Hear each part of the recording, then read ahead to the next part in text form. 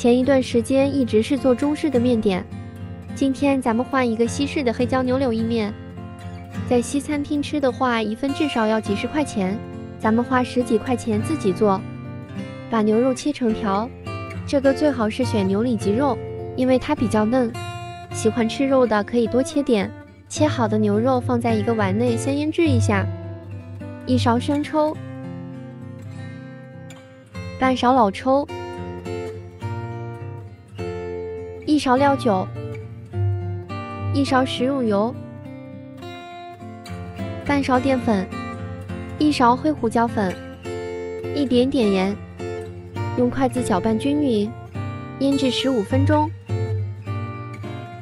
再来调个酱汁，1勺黑胡椒，2勺淀粉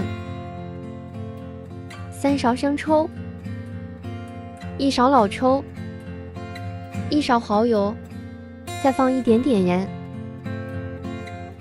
最后倒150毫升清水，把它们充分的搅拌均匀，放在一旁备用。下面我们准备3种蔬菜：彩椒、青椒和洋葱。把这3种蔬菜全部切成丝，放在碗里备用。下面我们来煮面，水开后加一点点盐，然后把意面下到锅内，大概煮10分钟。如果你觉得10分钟不熟的话，可以捞出来一根尝一下，只要不发硬就可以了。然后把意面捞出来，放在凉水里过一下凉，过凉的意面口感会更好一些，也防止它们粘在一起。把面捞出来放一边备用。锅内倒入适量的橄榄油，当然你没有橄榄油也可以用其他油代替。把腌过的牛肉倒入锅内，这时候要不停地给它搅拌一下，防止粘在一起。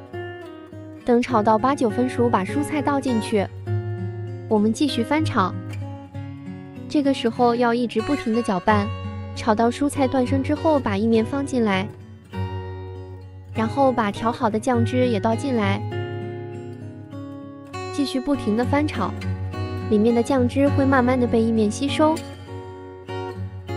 等汤汁吸收的差不多了，我们的意面也就差不多好了。终于可以出锅啦！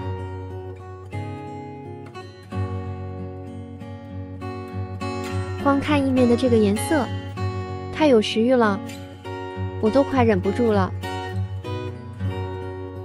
还是赶紧开吃吧！天哪，这也太好吃了吧！